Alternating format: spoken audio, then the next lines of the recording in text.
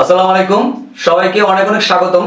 আমরা আজকে নতুন যে ওয়ার্ক পারমিটের রুলস এসেছে 1 জুন 2020 তে সেই রুলস নিয়ে আমরা আজকে কথা বলবো। এবং এই রুলসে আমরা সাধারণভাবে আমরা অনেক কোশ্চেন্স পেয়েছি যে বিভিন্ন সিচুয়েশন থেকে সাধারণভাবে ওয়ার্ক পারমিটে যেতে হলে কি কি জিনিস মেনটেন করতে হবে এবং প্রত্যেককে ইন্ডিভিজুয়ালি বিভিন্ন ধরনের অ্যান্সার করা আমাদের জন্য পসিবল না। সেজন্য এই ভিডিওটা মেক করা হচ্ছে বাংলাদেশিদের জন্য, যারা বাংলা ভাষা বোঝে তাদের জন্য।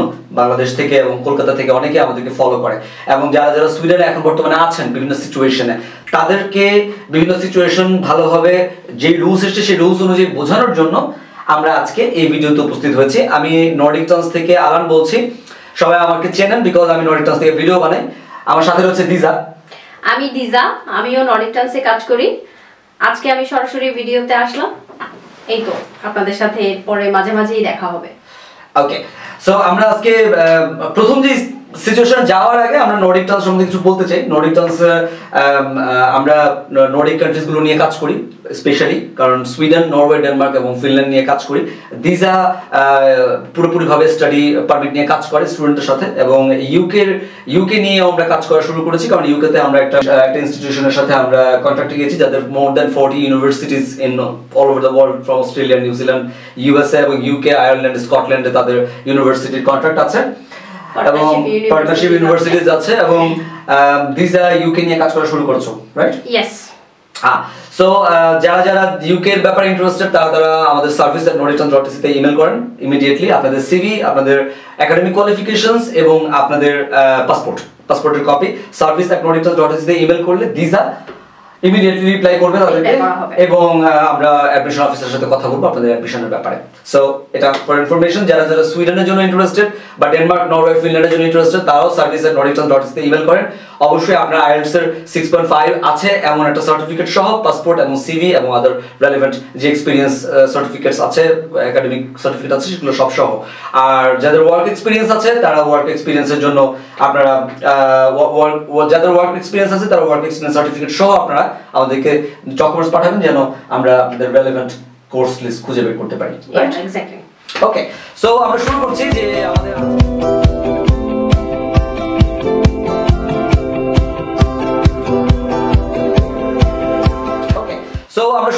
যে আমাদের আজকের যেই কারণে আমরা আজকে ওয়ার্ক পারমিটের বিভিন্ন রুলস নিয়ে আমরা কথা বলবো সেগুলো নিয়ে আমরা আজকে শুরু করছি। দিজা, তুমি আমাকে সিচুয়েশন বলবে এবং সেই সিচুয়েশন অনুযায়ী নতুন ল অনুযায়ী আমি চেষ্টা করব তোমাকে অ্যানসার করার জন্য।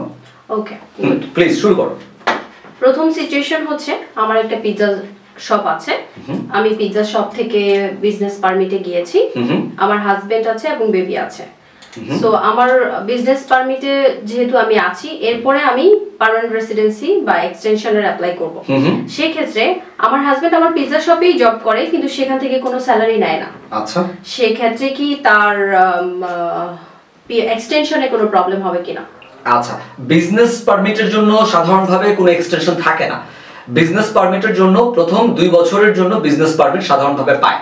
সুইডেনের ক্ষেত্রে বলছি, বিজনেস পারমিটের জন্য 2 বছর সাকসেসফুলি বিজনেস পারমিট মেইনটেইন করার পর যে কেউ পার্মানেন্ট রেসিডেন্সির জন্য অ্যাপ্লিকেশন করতে পারবে। কোশ্চেনটা হচ্ছে যে তোমার ফ্যামিলি মেম্বার সে যদি কোনো স্যালারি না নেয় তাহলে সে কি পার্মানেন্ট রেসিডেন্সির জন্য অ্যাপ্লিকেবল কিনা। নতুন যে লজ এসছে সেই লজটা আসলে যারা প্রথম ওয়ার্ক পারমিটের জন্য অ্যাপ্লিকেশন করছে তাদের জন্য। যারা ওয়ার্ক এক্সটেনশন জন্য অ্যাপ্লিকেশন করছে বা বিজনেস পারমিটের যে 2 ইয়ার্সের রেসিডেন্ট পারমিট পেয়ে যাওয়ার পর যখন যারা পার্মানেন্ট রেসিডেন্সির জন্য অ্যাপ্লিকেশন করছে তাদের জন্য এই রুলসটা আসছে না। ওকে, সো নতুন ভাবে যারা ওয়ার্ক পারমিটে অ্যাপ্লিকেশন করছে তাদের ক্ষেত্রেই মেইনটেনেন্স রিকোয়ারমেন্ট, তাদের স্যালারি এগুলো কাউন্টেবল। যারা পুরনো অলরেডি এক্সটেনশন পেয়ে গেছে তাদের জন্য আগের যে রুলস ছিল সেটাই বলবৎ থাকবে। সেই ক্ষেত্রে আমার প্রশ্নটা হচ্ছে তোমার কাছে যে তুমি কি অলরেডি তোমার বিজনেস পারমিট পেয়ে গেছো পিৎজা শপ থেকে? যদি বিজনেস কিছু সিচুয়েশন আছে এখনো পাইনি, কিছু সিচুয়েশন আছে পেয়েছি।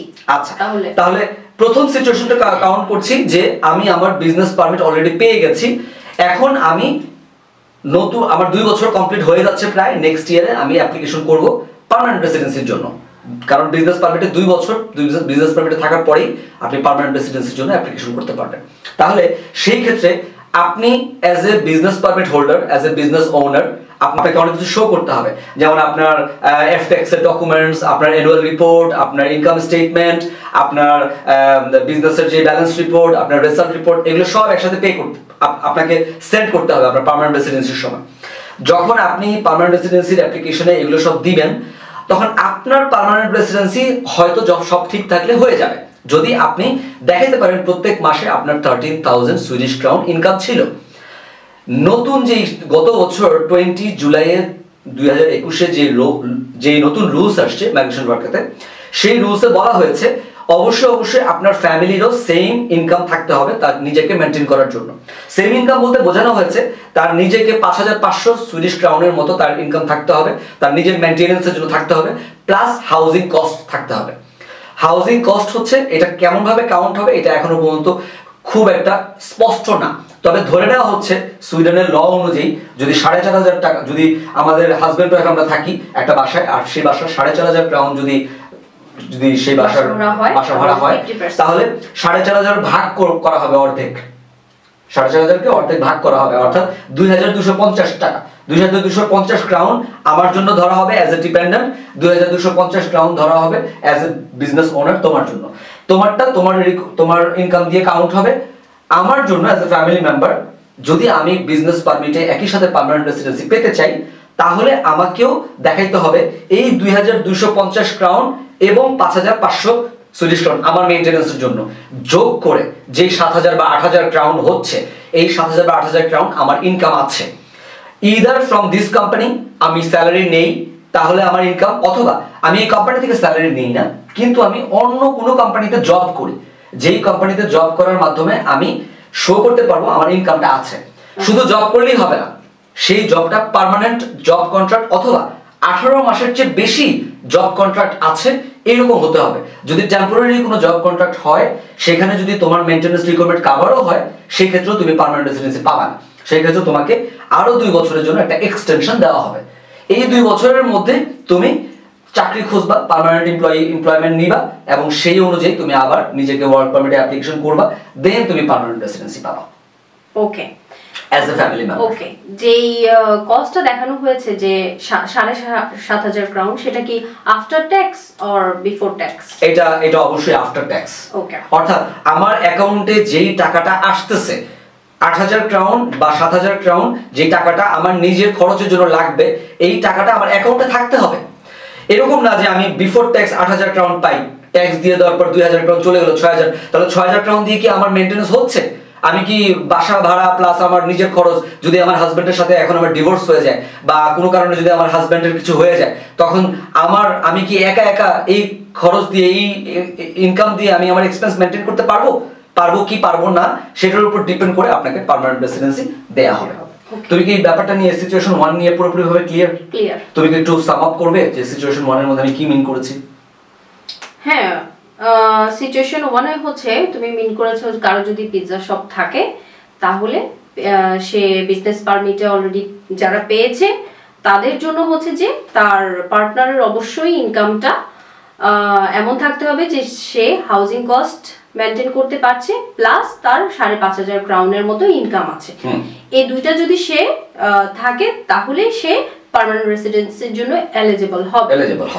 আর যদি না থাকে, তাহলে সে এক্সটেনশন পাবে এবং সে এলিজিবল হওয়ার জন্য নেক্সট 2 ইয়ার্স ট্রাই করবে। এক্স্যাক্টলি, এটা হচ্ছে যেই লসটা আমরা আমাদের মাইগ্রেশন ওয়ার্কারে লেখা আছে। আপনি মাইগ্রেশন ওয়ার্কারে গেলে ওখানে যদি এক্সটেন্ডিং ইউর ওয়ার্ক পারমিটে যান, সেখানে লেখা আছে you can apply for an extension while you are in Sweden if the whole family applies for an extension at the same time. It is the employee who applies for the family in their own web application. If the employee has already been granted an extension, you can make your application in the e-service. If your family member is granted a permanent residence permit, different requirements apply for him or her when you apply for resident permit at the same time. In most cases, it is a requirement for the employee meets the maintenance requirement.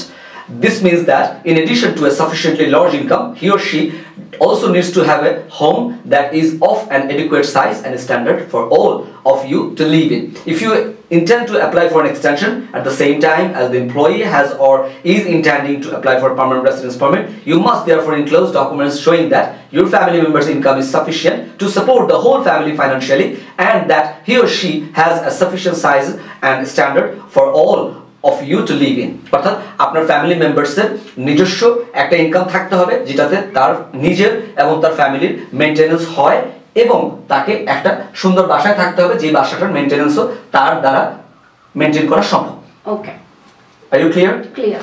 একটা জিনিস miss করেছি, সেটা হচ্ছে যদি কেউ business পারমিটে থাকে, তাদের কথা আমরা বলেছি, যদি কেউ বিজনেস পারমিটের জন্য অ্যাপ্লিকেশন করে এবং এখনো পর্যন্ত তার ডিসিশন হয়নি, তাহলে এটা as a first work permit হিসেবে গণ্য হবে, কনসিডার্ড হবে। অর্থাৎ সে এখনো ডিসিশনের জন্য ওয়েট করছে, তখন সে কিন্তু নতুন যে 1 জুন থেকে যে রিকোয়ারমেন্ট এসছে সেই রিকোয়ারমেন্টের মধ্যে পড়ে যাবে, কারণ সে এখনো পর্যন্ত ওয়ার্ক অথবা বিজনেস কোনো পারমিট সে পায়নি। সো যদি আমি এই কেসটাকে, যদি এই সিচুয়েশনটাকে আমি কনসিডার করি, তাহলে সে 1 জুন থেকে নতুন যে লজ আসছে সেই লজ অনুযায়ী বিজনেসে তার ইনকামটাকে দেখাইতে হবে, যেটাতে তার ফুল ফ্যামিলি মেইনটেইন হয়। যদি তার স্পাউস থাকে, একটা বেবি থাকে এবং একটা বেবি থাকে, তাহলে সেই ক্ষেত্রে একটা তার স্পাউস এবং একটা বেবি সহ তার সহ যেই টোটাল অ্যামাউন্ট আসতেছে খরচ, কাইন্ড অফ লাইক 18,000 ক্রাউনের মতো, কাইন্ড অফ 18,000 ক্রাউনের মতো। তো 18,000 ক্রাউন, এই 18,000 ক্রাউন আফটার ট্যাক্স যদি সে পায় তার বিজনেস থেকে, তাহলেই সে বিজনেস পারমিটটা পাবে, তা সে এবং তার ফ্যামিলি সহ। যদি সে এটা মেইনটেইন করতে না পারে, তাহলে তার ওয়াইফকে বা হাজবেন্ডকে বা ডিপেন্ডেন্টকে আলাদাভাবে ওয়ার্ক পারমিটে যেতে হবে। সে যদি কভার করে তাহলে সে বিজনেস পারমিট পেয়ে যাবে, আর যদি সে সহ তার বাচ্চা কভার করে তাহলে তার বাচ্চাও পেয়ে যাবে। কিন্তু যদি তার ওয়াইফ এটাতে কভার না করে তাহলে তার ওয়াইফ পাবে না। সেই ক্ষেত্রে তার ওয়াইফকে আলাদাভাবে ওয়ার্ক পারমিটে যেতে হবে। ওকে, ক্লিয়ার? ক্লিয়ার। ওকে, সিচুয়েশন 2। ওকে, সিচুয়েশন 2 হচ্ছে আমার একটা জব আছে, সেটাতে আমি 65% জব করি এবং সেই হিসেবে স্যালারি পাই। সেই ক্ষেত্রে আমার হাজবেন্ডও আমি ওয়ার্ক পারমিটে আছি, আমার হাজবেন্ড জব করে, বাট সেটা কোনো পার্মানেন্ট জব না, 2-3টা জব করে বা ভিকারিও হিসেবে জব করছে। আমার 2টা বেবি আছে, দুজনেরই 5 বছরের মতো বয়স বা তার উপরে। তাহলে আমি যদি এখন এক্সটেনশনের জন্য অ্যাপ্লাই করি বা পিআর এর জন্য অ্যাপ্লাই করি, তাহলে আমার হাজবেন্ডের ইনকাম কি, সেটাতে মানে আমরা কি এলিজিবল হব সবাই একসাথে পিআর পাওয়ার জন্য বা এক্সটেনশন পাওয়ার জন্য? এখানে সেই কেসটাই হয়ে যাবে। গত বছর 20 জুলাই যেই 2021 সালের 20 জুলাই যেই রুলসটা এসেছিল, সেই রুলসটাই অ্যাপ্লিকেবল হবে। অর্থাৎ যদি কেউ ওয়ার্ক পারমিট পেয়ে যায় এবং তারপরে যদি ওয়ার্ক এক্সটেনশনের জন্য সে ওয়েট করে বা এক্সটেনশনের জন্য অ্যাপ্লাই করবে বা পার্মানেন্ট রেসিডেন্সির জন্য অ্যাপ্লাই করবে, তাহলে সে শুধুমাত্র তার জন্যই পার্মানেন্ট রেসিডেন্সি পাবে বা ওয়ার্ক এক্সটেনশন ওয়ার্ক এক্সটেনশন তার হাজবেন্ডও পাবে তার সাথে। যদি এখানে দুটা সিচুয়েশন, একটা সিচুয়েশন হচ্ছে যদি পার্মানেন্ট রেসিডেন্সি অ্যাপ্লিকেশন করে, তাহলে সে পার্মানেন্ট রেসিডেন্সি পেয়ে যাবে, কিন্তু তার ওয়াইফ অথবা তার হাজবেন্ড বা তার ডিপেন্ডেন্ট যদি কাজ না করে, অর্থাৎ পার্মানেন্ট কন্ট্রাক্টে যদি কাজ না করে বা তার যদি পার্মানেন্ট কোনো ইনকাম না থাকে, তাহলে সে আবার 2 বছরের জন্য এক্সটেনশন পাবে, সে পার্মানেন্ট রেসিডেন্সি পাবে না। আচ্ছা, সেক্ষেত্রে আমি একটা কথা বলে রাখি, আমার স্যালারিতে যেহেতু আমার 5 বছরের উপরে বা 5 বছর বয়সী 2টা বেবি আছে এবং আমার হাজবেন্ডের পার্মানেন্ট কোনো জব নেই, সেক্ষেত্রে আমার যে স্যালারি আছে সেটা 65%, সেটা দিয়ে আমার ফ্যামিলির কোনো মেম্বারই কিন্তু কভার করছে না। সেক্ষেত্রে শুধু কি আমি এক্সটেনশন পাবো আর সবাই কি ওভাবে চলে যেতে হবে বা কিভাবে সেটা করব? না, সেই ক্ষেত্রে যাদের ওয়ার্ক এক্সটেনশনের জন্য যারা অ্যাপ্লাই করবে, তাদের আগের যেই নিয়ম অনুযায়ী আপনি একা আপনার বাচ্চাদের সহ আপনি আপনার মেইনটেনেন্স রিকোয়ারমেন্ট দেখিয়ে 13,000 ক্রাউন, সুইডিশ ক্রাউন দেখিয়ে আপনি যেভাবে ওয়ার্ক এক্সটেনশন পেয়েছেন ঠিক সেভাবেই পাবেন। আপনার বাচ্চার জন্য এটা অ্যাপ্লিকেবল না, নতুন লস। সো এটা নিয়ে আপনার চিন্তা করতে হবে না। শুধু আপনার হাজবেন্ডের বা আপনার ওয়াইফ বা যে ডিপেন্ডেন্ট আপনার সাথে ওয়ার্ক পারমিট পেয়েছিল, যার জন্য আপনি এখনো আবার এক্সটেনশনে অ্যাপ্লিকেশন করবেন, তাকে এক্সটেনশন বা তাকে পার্মানেন্ট রেসিডেন্সি পেতে হলে সে এক্সটেনশন পেয়ে যাবে। তাকে পার্মানেন্ট রেসিডেন্সি পেতে হলে অবশ্যই তার পার্মানেন্ট কন্ট্রাক্ট এবং তার নিজেকে চালানোর জন্য যে 8,000 ক্রাউন তার জব, তার মেইনটেনেন্স দরকার, সেটা তাকে ইনকাম করতে হবে। এটা শুধুমাত্র অ্যাপ্লিকেবল তার ডিপেন্ডেন্টের জন্য, তার বাচ্চাদের জন্য অ্যাপ্লিকেবল না। আচ্ছা, সেক্ষেত্রে বাচ্চারা আমার ইনকাম দিয়ে বাচ্চারাও কভার করছে না। বাচ্চারা কভার করছে বলেই আপনি যখন ফার্স্ট পারমিটটা পেয়েছিলেন তখন আপনি আপনার বাচ্চাদের সহই পারমিটটা পেয়েছিলেন। ওকে, সো বাচ্চাদের কথা এখানে চিন্তা করার দরকার নেই। আপনি যদি 13,000 সুইডিশ ক্রাউন যদি আপনি স্যালারি পান এবং যদি আপনি ওয়ার্ক পারমিটে থাকেন, তাহলে ওয়ার্ক এক্সটেনশন করার জন্য আপনার 13,000 সুইডিশ ক্রাউনই যথেষ্ট আপনার এবং আপনার বাচ্চাদের জন্য। ঠিক আছে, যাদের 15 বছর এখনো হয় নাই, বাচ্চাদের, যে সমস্ত বাচ্চাদের 15 বছর হয় নাই অথবা তার নিচে, সেই সমস্ত বাচ্চা যদি আপনার থাকে তাহলে আপনার জন্য ওয়ার্ক এক্সটেনশন করার জন্য 15,000 টাকাই 13,000 সুইডিশ ক্রাউনই এনাফ। আপনাকে এটার জন্য চিন্তা করতে হবে না। যেভাবে আপনি ওয়ার্ক পারমিট পেয়েছেন ঠিক সেভাবে আপনি ওয়ার্ক এক্সটেনশনে যাবেন।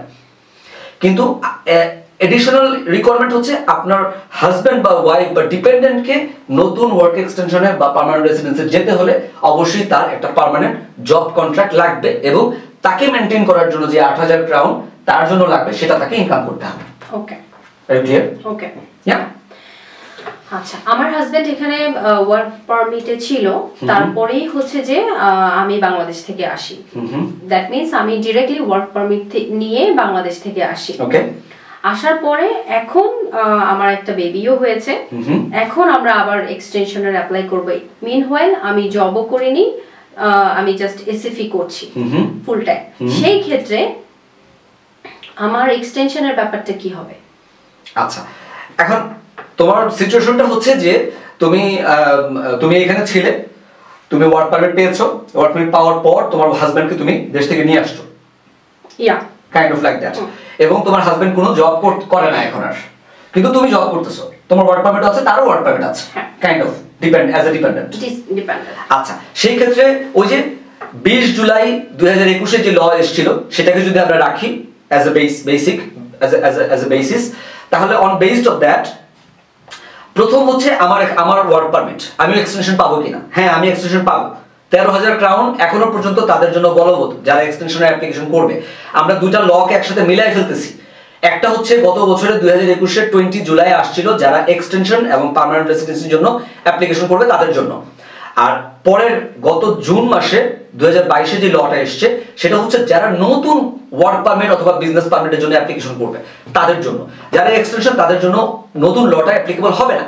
সো ইন দ্যাট কেস শুধুমাত্র তার ওয়াইফকে, অর্থাৎ যে বাংলাদেশ থেকে আসছে তার ওয়াইফ যদি এখন জব না করে, তাহলে তার ওয়াইফের ক্ষেত্রে পার্মানেন্ট রেসিডেন্সি পাওয়ার ক্ষেত্রে অবশ্যই তাকে পার্মানেন্ট একটা কন্ট্রাক্ট দিয়ে তার যে মেইনটেনেন্স রিকোয়ারমেন্ট আছে সেই মেইনটেনেন্স রিকোয়ারমেন্ট অনুযায়ী তাকে জব করে তাকে ইনকামটা দেখাইতে হবে।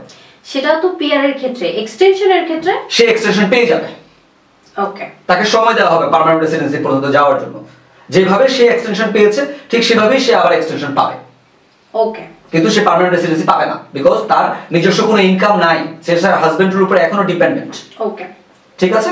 ওকে, আচ্ছা, কেস নাম্বার 4 হচ্ছে আমার 3টা বেবি এবং আমার একটা বেবি 15 ইয়ার্স আর দুটা বেবি হচ্ছে একটা বেবি 10 ইয়ার্স আর একটা বেবি 5 ইয়ার্স। সো আমার 3টা বেবির ক্ষেত্রে আমি এসেছি এখানে স্টুডেন্ট হিসেবে। এখন আমি ওয়ার্ক পারমিটের অ্যাপ্লাই করব। সেই ক্ষেত্রে আমার যে স্যালারিটা, সেই স্যালারিতে আমার 5 জনের যে কস্ট সেটা কভার করছে না। ওকে, সো যেহেতু কভার করছে না সেই ক্ষেত্রে আমার ওয়াইফও জব করছে না বা জব করার জন্য যে ধরনের কোয়ালিফিকেশন দরকার হয়, ল্যাঙ্গুয়েজ বা আরো কিছু, সেগুলো তার এখনো নেওয়া হয়নি। সেই ক্ষেত্রে আমি ওয়ার্ক পারমিট অ্যাপ্লিকেশন করে দিয়েছি, ডিসিশনের জন্য ওয়েট করছি। সেই ক্ষেত্রে আমার সিচুয়েশনটা কি হতে পারে? আচ্ছা, ডিসিশনের জন্য ওয়েট করছে, এটা কি এখন প্রেজেন্টলি ওয়েট করছে? হ্যাঁ, ডিসিশনের জন্য ওয়েট করছি। সেই ক্ষেত্রে আমার কি হতে পারে? কারণ এটা কি ফার্স্ট ওয়ার্ক পারমিট নাকি first work permit? First work permit. আচ্ছা, তাহলে একটা কেস পাওয়া গেল নতুন, যেই কেসটাতে প্রথম ওয়ার্ক পারমিটের জন্য প্রেজেন্টলি সে ওয়েট করছে এবং তার স্যালারি যেটা আছে সেই স্যালারিটা তার ওয়াইফ এবং তার ওয়াইফের জন্য কভার করছে না, অর্থাৎ তার পুরো ফ্যামিলির জন্য কভার করছে না। এবং এটা 1 জুনের পরের ঘটনা। তার মানে হচ্ছে তাকে অবশ্যই যদি ওয়ার্ক পারমিটে যেতে হয় তাহলে তার ফ্যামিলির সাথে, তাহলে তাকে অবশ্যই পুরো ফ্যামিলি সহ ওয়ার্ক পারমিটে যাওয়ার জন্য যে কস্ট দেখাইতে হবে সেই কস্টটা তার কাছে তার স্যালারিতে নাই, তার ইনকামের মধ্যে নাই। তাহলে সেই ক্ষেত্রে কি করতে হবে? বাচ্চাদের বয়স সম্বন্ধে কি তোমার কোনো আইডিয়া আছে? এই তো বললাম একটা 15 ইয়ার্স, একটা 10 ইয়ার্স, একটা 5 ইয়ার্স। আচ্ছা আচ্ছা, তাহলে 15 ইয়ার্স এ যিনি আছেন, 15 ইয়ার্স বা তার উপরে যদি থাকে, তার যেই খরচ, সেই খরচটার জন্য একটা নির্দিষ্ট অ্যামাউন্ট দেখানো হয়েছে এখানে। আমি এখানে একটু বলার চেষ্টা করি যে কতটুকু দেখাইতে হবে টাকা, মানে সুইডিশ ক্রাউনে তার ইনকামটা কতটুকু দেখাইতে হবে সেটা আমি একটু বলি। 1 জুন থেকে আরম্ভ করে যদি 31 ডিসেম্বর 2022 পর্যন্ত আমরা যদি চিন্তা করি, তাহলে যদি আমি একা আমার ওয়ার্ক পারমিটের জন্য অ্যাপ্লিকেশন করি, তাহলে আমাকে 5158 সুইডিশ ক্রাউন দেখাইতে হবে আমার নিজের খরচের জন্য, প্লাস হাউজিং কস্ট একা থাকার জন্য। এটা কাইন্ড অফ ডিপেন্ড করে, 2000 থেকে 3000 ক্রাউন হতে পারে। আমরা ধরে নিলাম 3000 ক্রাউন, তাহলে 8000 ক্রাউনের মতো আমার সিঙ্গেল অ্যাপ্লিকেন্ট হিসেবে আমাকে দেখাইতে হবে। এই টাকাটা আফটার ট্যাক্স, তার মানে বিফোর ট্যাক্স 13000 ক্রাউনের মতো হলে আমি একা ওয়ার্ক পারমিটে যেতে পারবো। এখন যদি আমি আমার ওয়াইফ সহ যেতে চাই, আমার ওয়াইফ আছে, আমি ম্যারিড, আমি আমার ওয়াইফ সহ ওয়ার্ক পারমিটে যেতে চাই, তাহলে আমার একার কত টাকা আমাকে দেখাইতে হবে as a work permit applicant? আমাকে আমার ওয়াইফ সহ আমার এবং আমার ওয়াইফ দুজনেরটা যোগ করে 8520 ক্রাউন দেখাইতে হবে, 8520 সুইডিশ ক্রাউন দেখাইতে হবে। এই 8520 ক্রাউন যেটা দেখাইতে হবে, এই ক্রাউনটা দেখানোর পরে আমাকে আবার হাউজিং কস্ট দেখাইতে হবে আমাদের দুইজনের জন্য। অর্থাৎ আমরা দুজন যদি একটা স্টুডিও অ্যাপার্টমেন্টে থাকি, সেই স্টুডিও অ্যাপার্টমেন্টের ভাড়া যদি 4000 ক্রাউন হয়, তাহলে এই 4000 ক্রাউন প্লাস 8520, তার মানে কি প্রায় 12000 ক্রাউনের মতো। অর্থাৎ ট্যাক্স সহ আমার প্রায় 17000 বা 18000 ক্রাউনের মতো একটা ইনকাম আমার থাকতে হবে। যদি 18000 ক্রাউন ইনকাম আমার থাকে, তাহলে আমি আমার ওয়াইফ সহ আমি ওয়ার্ক পারমিটে যেতে পারবো। যদি না থাকে, তাহলে শুধু আমাকে ওয়ার্ক পারমিটে যেতে হবে। আমি কি ক্লিয়ার কিনা? শুধু আমাকে যেতে হবে এখানে, ক্লিয়ার? যদি আমার এই বউ সহ একটা বাচ্চা থাকে, যেই বাচ্চার বয়স হচ্ছে 0 থেকে 6 ইয়ার্স ওল্ড, তাহলে আমাকে প্রত্যেকটা বাচ্চার জন্য 2756 সুইডিশ ক্রাউন দেখাইতে হবে। আমি ধরে নিলাম 3000 ক্রাউন।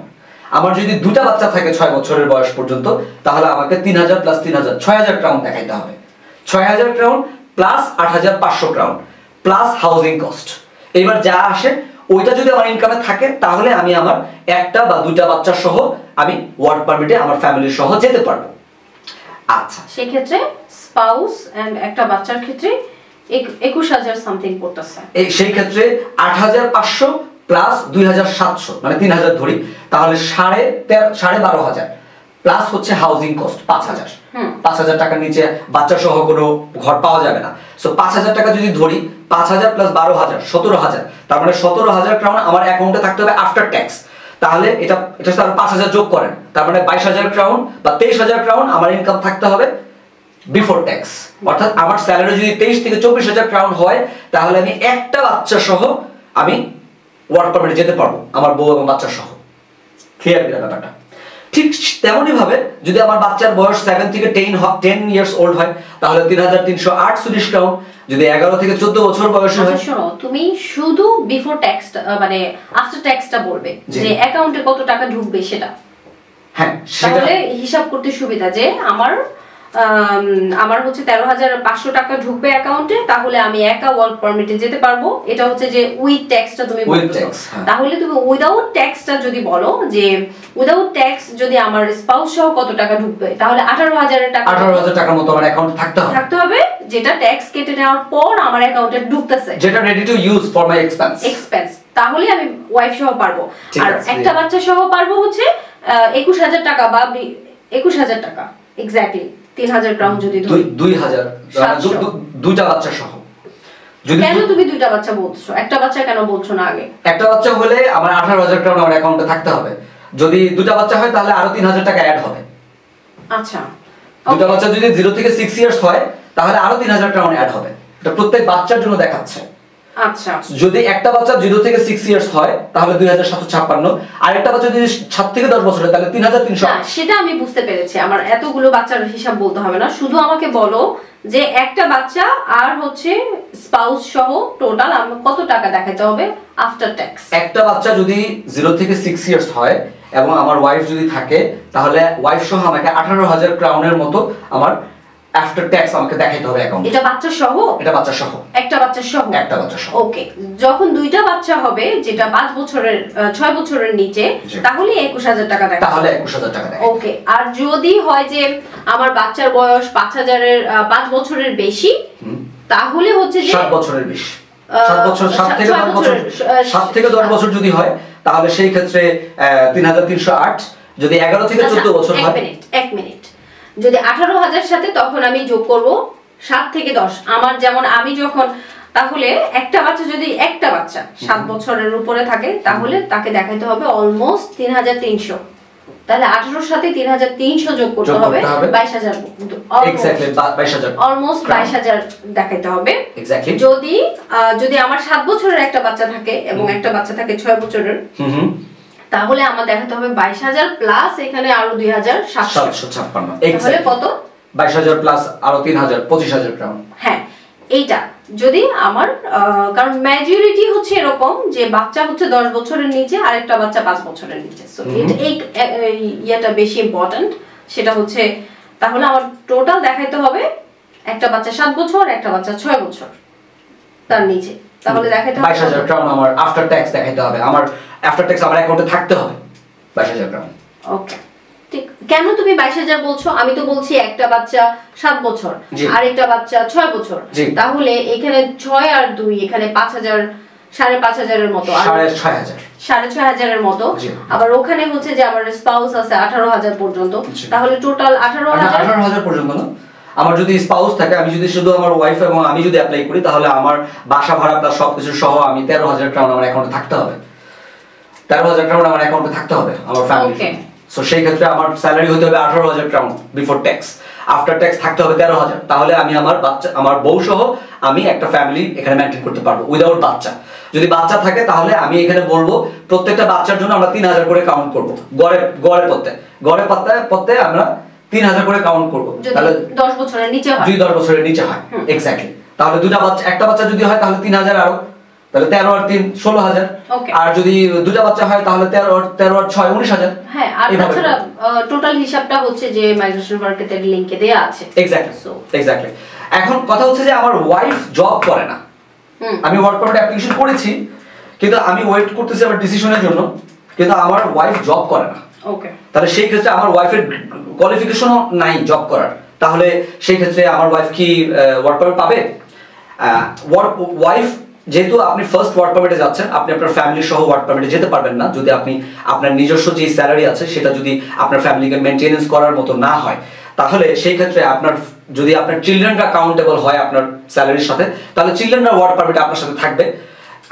আপনার ওয়াইফকে অবশ্যই সেই অনুযায়ী তাকে ওয়ার্ক নিতে হবে, যে কোনো ধরনের ওয়ার্ক নিতে পারে। সে যদি সুইডিশ না জানে তাহলে সেই অনুযায়ী জব পাওয়া যায় এখানে, যদি সুইডিশ পারে তাহলে তো অন্য ধরনের জব নিবে। সে যেটার জন্য স্কিল সে অনুযায়ী তাকে আরবেসপোর্টলিংগেন থেকে জব নিতে হবে এবং জব নিয়ে দেন তাকে ওয়ার্ক পারমিটে যেতে হবে। আদারওয়াইজ যদি সে ওয়ার্ক পারমিট আপনার সাথে না পায় তাহলে তাকে বাংলাদেশে ব্যাক করতে হতে পারে, তাকে ডিপোর্ট করতে হবে। এই ধরনের কোনো ইনফরমেশন আমাদের 1 জুনে যেটা আসছে সেটাতে লেখা নাই। কেন লেখা নাই? বিকজ এখানে লেখা আছে যে the monthly income from your employment must cover the housing cost of the entire family as well as the so-called normal amount. It is the Swedish enforcement authority that calculates the normal amount each year. এখন if you have a child with whom you do not live, মানে যদি আপনি যে ফ্যামিলির সাথে আছেন সেই ফ্যামিলিতে আপনি বাচ্চাদেরকে শুধু কভার করেন আপনার ইনকাম, তাহলে আপনি আপনার বাচ্চাদের সহ ওয়ার্ক পারমিট পাবেন। যদি আপনার ওয়াইফ, আপনার ফ্যামিলি যদি সেই ক্ষেত্রে কোনো ইনকাম না করে তাহলে সে ওয়ার্ক পারমিট পাবে না। যদি ওয়ার্ক পারমিট না পায় তাহলে সেই ক্ষেত্রে তাকে যেখানে তার পারমিশন আছে থাকা সেখানে চলে যেতে হতে পারে। এটা ডিসিশন শুধুমাত্র আমাদের মাইগ্রেশন ওয়ার্ক, এখানে সুইডেনের মাইগ্রেশন ওয়ার্কে নিতে পারবে। সো এই ব্যাপারে কিছু লেখা নেই যে আমি অ্যাজ এ ফ্যামিলি মেম্বার, শুধু লেখা আছে যে আপনার ফ্যামিলি যদি বাংলাদেশে থাকে তাহলে সেই ক্ষেত্রে আপনি আপনার ফ্যামিলির একটা অ্যাসেট দেখিয়ে আপনি আপনার ফ্যামিলিকে এখানে নিয়ে আসতে পারবেন, বা তাদের একটা ইনকাম দেখিয়ে আপনি নিয়ে আসতে পারবেন। যদি আপনার টোটাল ইনকাম যদি আপনার ফ্যামিলিকে কভার না করে তাহলে সেই ক্ষেত্রে আপনার এখন বর্তমানে যিনি আছেন এখানে সুইডেনে আছেন, সে যদি কোনো কারণে ইনকাম না করে থাকে তাহলে সেটার ক্ষেত্রে ডিসিশন শুধুমাত্র মাইগ্রেশন বাড়িতে নিতে পারবে। তবে রুলস বলে যে আপনার ইনকাম যদি আপনার ফ্যামিলি কভার না করে, ডিপেন্ডেন্ট কভার না করে, তাহলে সে আপনার সাথে ওয়ার্ক পারমিটে যেতে পারবে না। তারপরে ডিসিশনটা কি হবে, তার রেসিডেন্ট পারমিটটা কি হবে স্ট্যাটাস, সেটা মাইগ্রেশন ওয়ার্কেতে সাধারণভাবে কেস অফিসার নির্ণয় করতে পারবেন। ওকে, সিচুয়েশন নাম্বার 5। জি, সিচুয়েশন নাম্বার 5 হচ্ছে আমার হাজবেন্ডের হচ্ছে যে বা একজনের স্যালারি, তার হচ্ছে 2টা বাচ্চা আছে এবং একজনের স্পাউস আছে। তার স্যালারিতে পুরোটাই কভার করছে, সবকিছু কভার করছে, মেইনটেনেন্স এন্ড এভরিথিং। তাহলে কি কিন্তু তার ওয়াইফ জব করে, সেক্ষেত্রে 40% জব করার কারণে তার স্যালারি হচ্ছে 5000 ক্রাউনের মতো। ওকে, সেক্ষেত্রে কি তাদের পিআরের এলিজিবিলিটি কি রকম? আচ্ছা, পিআরের এলিজিবিলিটি নিয়ে একটু আগে কথা হচ্ছে। আমরা বলেছি যে পিআরের এলিজিবিলিটির জন্য অবশ্যই আমাকে এবং আমার ডিপেন্ডেন্ট দুজনকেই তাদের নিজেদেরকে মেইনটেইন করার জন্য ইনকাম থাকতে হবে। কেন মেইনটেইন করার জন্য ইনকাম থাকতে হবে? এটার মেইন কারণ হচ্ছে পার্মানেন্ট রেসিডেন্স মানে হচ্ছে আপনি আর কখনো এখানে কোনো রেসিডেন্ট পারমিটের জন্য অ্যাপ্লিকেশন করবেন না। অর্থাৎ this is the last time you get a resident permit that will be cover entire of your life. So Swedish সরকারের জানতে হবে যে আপনার সাথে যিনি পার্মানেন্ট রেসিডেন্সি পাচ্ছেন তিনি একা তার হাজবেন্ডকে ছাড়া যদি সে ডিভোর্সে চলে যায় বা যদি তার হাজবেন্ডের কিছু হয়ে যায়, তাহলে সেই ক্ষেত্রে তার ওয়াইফ নিজে এই পার্মানেন্ট রেসিডেন্সি মেইনটেইন করতে পারবেন কিনা। অর্থাৎ তার ওয়াইফ, তার হাজবেন্ড যদি কোনো কিছু হয়ে যায় বা তার হাজবেন্ড যদি তার সাথে ডিভোর্স হয়ে যায়, তাহলে সে কি সুইডিশ সরকারের ইকোনমির উপর বার্ডেন হয়ে যায় কিনা। এটা জানার জন্য, এটা করার জন্য, ইমপ্লিমেন্ট করার জন্য তার ওয়াইফকেও আলাদাভাবে মেইনটেনেন্স রিকোয়ারমেন্ট শো করতে হবে, যেটা অবশ্যই 5000 ক্রাউন হচ্ছে তার নিজের মেইনটেনেন্স প্লাস হচ্ছে যে বাসায় তারা থাকছে সেই বাসার অর্ধেক খরচ। এই দুটো যোগ করে যে অ্যামাউন্টটা আসে, সেই অ্যামাউন্টটা যদি সে তার ইনকামে দেখাইতে পারে তাহলে সে পার্মানেন্ট রেসিডেন্সি পাবে। যদি সে ইনকাম দেখাতে না পারে তাহলে সে 2 বছরের জন্য আবারও এক্সটেনশন পাবে। এই 2 বছরের মধ্যে সে তার ইনকামকে গ্রো করে দেন সে পার্মানেন্ট রেসিডেন্সিতে যাবে, এবং এটা যেই মেইন অ্যাপ্লিক্যান্ট তার পার্মানেন্ট রেসিডেন্সিতে কোনো রকম প্রবলেম করবে না। ওকে, আশা করি বুঝতে পেরেছেন। হ্যাঁ, কেস নাম্বার 4 হচ্ছে আমার সিচুয়েশন 6। আচ্ছা, সিচুয়েশন 6 না? আচ্ছা, সিচুয়েশন 6 আমি এখানে ওমিট করলাম। এখানে আমি আগের সিচুয়েশন গুলো থেকে অলরেডি মার্জ করে এটা বোঝা যাবে। 7 ও সেম। সো আমি সিচুয়েশন 8 এ যাচ্ছি। ওকে, এটা হচ্ছে আমরা হাজব্যান্ড ওয়াইফ, এবং আমার হাজব্যান্ড হচ্ছে যে ওয়ার্ক পারমিটে আছে, আমাদের একটা ডিসেবল বেবি আছে। যেহেতু ডিসেবল বেবির ক্ষেত্রে হচ্ছে যে এখানকার নার্স দিয়ে তাদের টেক কেয়ারের বিষয়টা দেখা হয়, সেক্ষেত্রে তাকে একটা অ্যামাউন্ট দিতে হয়। মা সেক্ষেত্রে যদি জবলেস থাকে মা সেটা করতে পারে।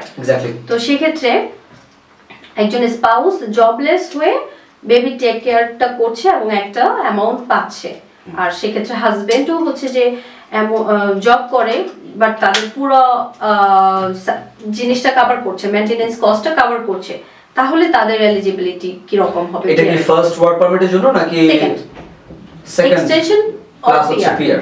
আচ্ছা, এখানে প্রথমে বলে রাখা ভালো যে যেই মা বা যেই বাবা তার ডিসেবল বেবিকে দেখাশোনা করার জন্য সুইডিশ সরকারের কাছ থেকে যে একটা স্যালারি লেভেলের একটা জব বা একটা নার্সিং অ্যামাউন্ট পাচ্ছে প্রত্যেক মাসে, এটা জব হিসেবে কাউন্ট হবে। এবং যে কোনো ধরনের প্যারেন্টাল লিভ জব হিসেবে কাউন্ট হবে। অর্থাৎ প্যারেন্টাল লিভে যদি আপনি থাকেন, সেই ক্ষেত্রে যদি সরকারের কাছ থেকে যদি টাকা পান, সেটা জব হিসেবে কাউন্ট হবে, জবের টাকার হিসেবে কাউন্ট হবে, যদি সেটা 18 মান্থসের বেশি না হয়। আর নার্সিং এর ক্ষেত্রে আপনি প্রত্যেক মাসে আপনার নার্সকে পে না করে যেটা মাদারকে বা তার ফাদারকে, ডিসেবল বাচ্চার পে করা হচ্ছে, সেটা আর্নিং হিসেবে কাউন্ট হবে। এবং এই আর্নিং যদি অ্যাজ এ ডিপেন্ডেন্ট আপনার জন্য অ্যাপ্লিকেবল হয়, যে 8000 ক্রাউন আপনি এখান থেকে ইনকাম করতে পারছেন, এখান থেকে পাচ্ছেন আপনার বাচ্চার জন্য, তাহলে সেটা অবশ্যই আপনার নিজের ইনকাম হিসেবে গণ্য হবে, এবং সেই ক্ষেত্রে আপনি পার্মানেন্ট রেসিডেন্সি পাবেন। আর যদি এটা পুরো ফ্যামিলির ক্ষেত্রেও কভার করে মেইন অ্যাপ্লিকেন্টের, তারপরেও যেই ডিপেন্ডেন্ট আছে তাকে আলাদাভাবে তার মেইনটেনেন্স 8000 ক্রাউন ইনকাম করতে হবে, যেটা এর আগের রুলসও আমি বলেছি, আগের কেসের ক্ষেত্রেও বলেছি। সো অবশ্যই এটা কাউন্টেড হবে, এবং সেই অনুযায়ী সে পার্মানেন্ট রেসিডেন্সিও পাবে, যদি সে যতটুকু তার ইনকাম থাকা উচিত 8000 বা 9000 ক্রাউন, সেটা যদি গভর্নমেন্টের কাছ থেকে as a salary for nursing his or her child, disable child যদি পেয়ে থাকে তাহলে সেটা কভার হবে এবং সেই ক্ষেত্রে সে পার্মানেন্ট রেসিডেন্সি পাবে। ওকে, দ্যাট মিন্স যে তার স্যালারিটা তার ওই যে 5,000 ক্রাউন, সেটা 5,158 ক্রাউন সেটা থাকতে হবে, প্লাস হচ্ছে হাউজিং কস্ট, তার মেইনটেনেন্স কস্টটা ওই নার্সিং যে বাচ্চাকে কেয়ারিং যে ব্যাপারটা দিচ্ছে সেটার জন্য উনি পাচ্ছেন সেটা কভার করতে হবে। যদি কভার না করে উনি এক্সটেনশন পাবেন ফর।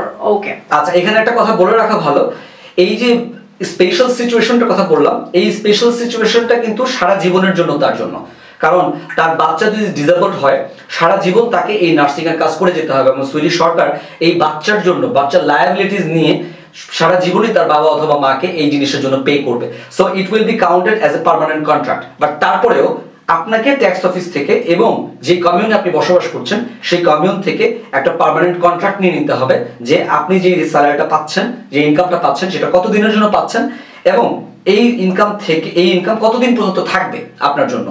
যতদিন পর্যন্ত ইনকাম থাকবে ততদিন পর্যন্ত, যেটা যদি 18 মাসের বেশি হয় অথবা স্থায়ীভাবে হয় তাহলেই আপনি পার্মানেন্ট রেসিডেন্সি যেতে পারবেন। যদি এটা স্থায়ীভাবে না হয়, আপনার বাচ্চা যদি ভালো হয়ে যায় বা আপনার বাচ্চার ট্রিটমেন্ট যদি শেষ হয়ে যায় এবং এইটা যদি বন্ধ হয়ে যায় 18 মাসের চেয়ে কম সময়ে, বা যদি এটা স্থায়ীভাবে না হয় তাহলে সেই ক্ষেত্রে আপনি পার্মানেন্ট রেসিডেন্সি যেতে পারবেন না। আপনাকে একটা ওয়ার্ক, পার্মানেন্ট কন্ট্রাক্টে একটা ওয়ার্ক দেখিয়ে, জব দেখিয়ে দেন আপনাকে পার্মানেন্ট রেসিডেন্সি যেতে হবে। ওকে, এটা হচ্ছে লাস্ট। এটা হচ্ছে যে ফ্যামিলি মেম্বার নিয়ে আসার ক্ষেত্রে যে ফিক্সড অ্যাসেট দেখানোর যে ব্যাপারটা বলা হয়েছে সেটা। আচ্ছা, এটা খুব এটা দুটা ব্যাপার আছে এখানে।